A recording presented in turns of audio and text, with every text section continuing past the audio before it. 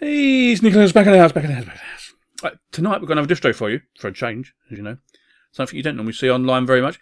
This is Elive, or Elive, 2.9.8 beta, right? It's been in beta for, God, years and years and years. It's still in the beta, but it's a one-man band, so he's doing it all on his own. And there's a little bit of a drawback to that, and I'll tell you in a moment when we get through some stuff. I'm just going to quickly show you around it and one of the disadvantages I found with it. I would say it's not really a disadvantage, but it's a bit of a pain if you want to try a distro and do a full installation and stuff like that. But hey, we'll go for it anyway.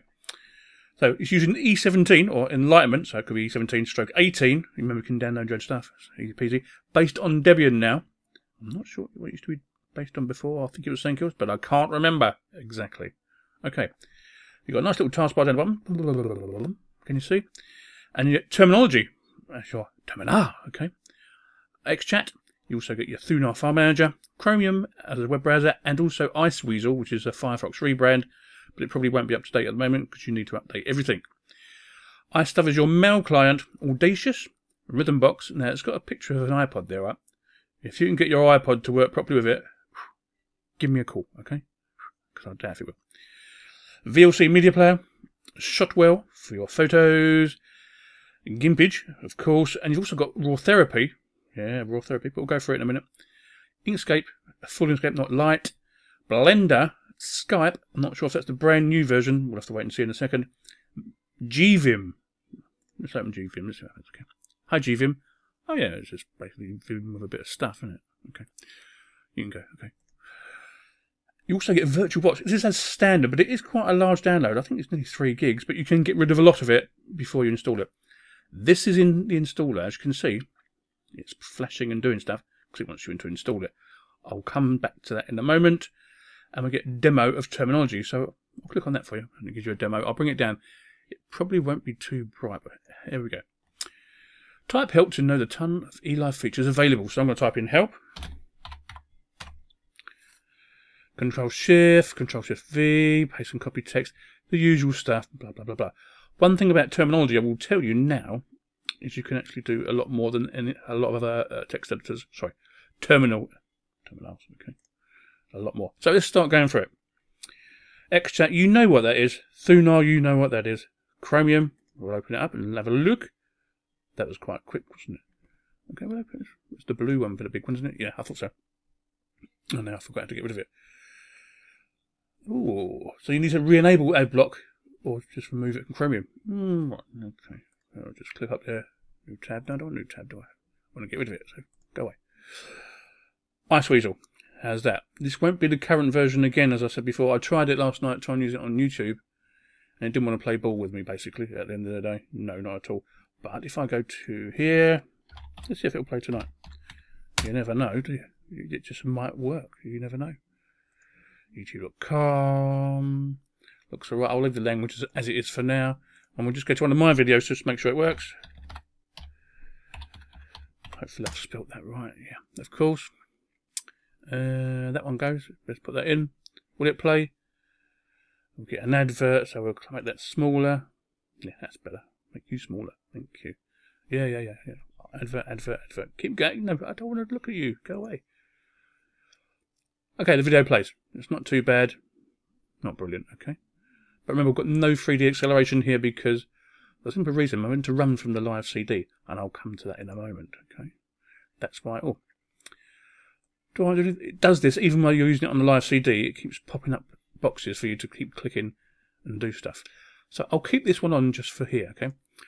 You can install Elive to your hard disk, continue trying Elive in live mode. I want to make a donation, or restart the desktop configurations. I'm just going to cancel that, because I don't want to do any of them, do I, really? iStuff, as your mail client, I won't start it up. Audacious, it seems pretty fast. It was, wasn't it? It was pretty fast. Rhythmbox, I'll click open it. It's reasonable, yeah, I can live with that, yeah, okay. VLC Media Player, won't open it up. Shotwell, you know what it looks like. We'll open up Gimpy just to make sure. Ooh, that looks nice, doesn't it? Well, that boots up reasonably well, doesn't it, really? Oh, yeah, not bad at all. Right, Raw Therapy. I've heard this before. Have you? Yeah. It's basically to do your raw stuff from your cameras. What's the green one mean? That's the one I want you. There you go. and you can import your raw photos from your camera and do stuff, okay? And it is really, really good, and it's free. You can get it from any system, by the way. You don't have to use it just for this one. Okay. Inkscape, the standard one, you know what it looks like. Oh, that took a little while to open up, didn't it? Go to blue. Yeah, that's not too bad. Okay. Would have liked it a bit faster. So basically we're running total RAM here at the end of the day, even though it's based on Debian. But Blender will be a bit of a test, won't it? Let's have a look. Ooh. That was really quick. So it's obviously optimising some of my cores here, but only on certain programs. It's Blender 278, so that's not too bad. Yeah, okay.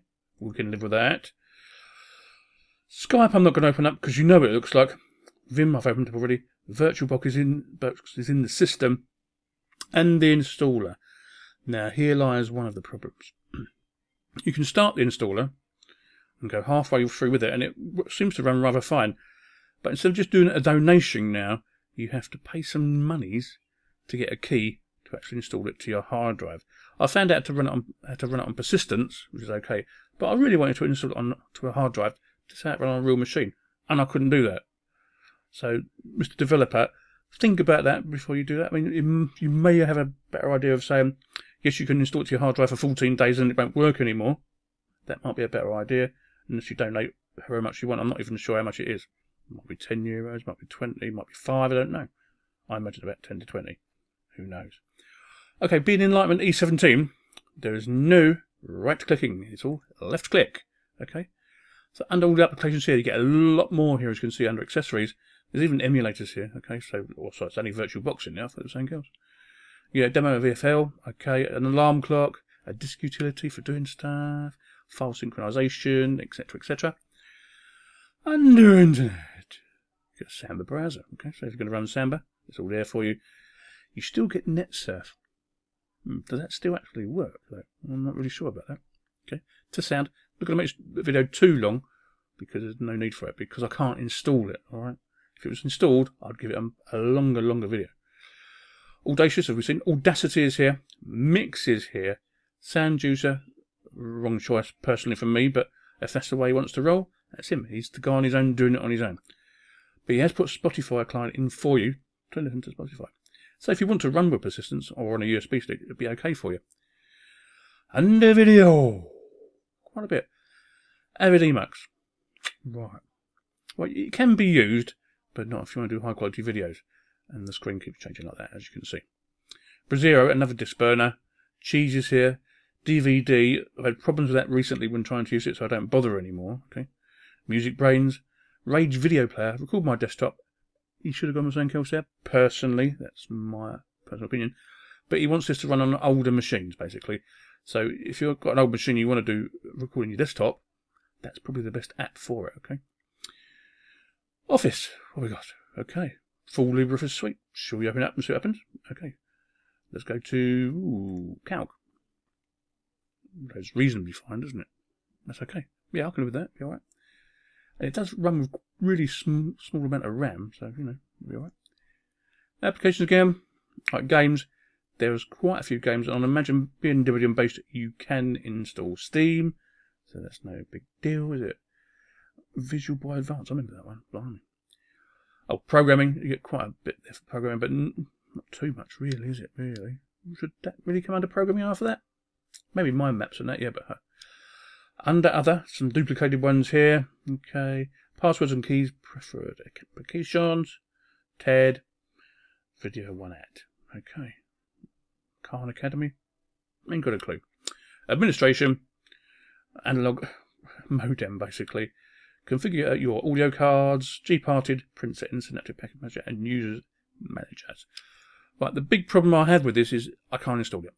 I really would like to give it a go through, install nice, decent drivers, and it will probably fly even a dual core machine, I suppose. It will really fly.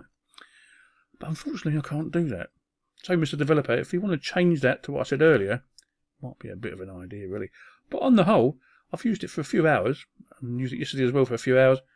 It's reasonably nice to use. What more can I say? I'm not going to give it a rating, because I can't install it. Yeah, I can't install it. Sneekylinux out. I'll see you later. Bye-bye.